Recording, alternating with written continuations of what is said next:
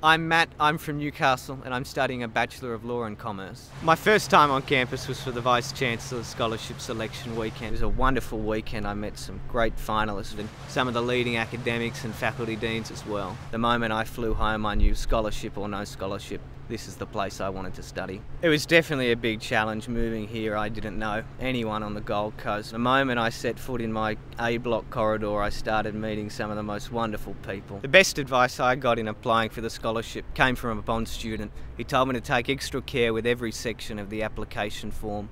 But he urged me, above all, be yourself. 10 years from now, I want to be a criminal prosecutor, and my studies at Bond have me well on track to fulfil that ambition.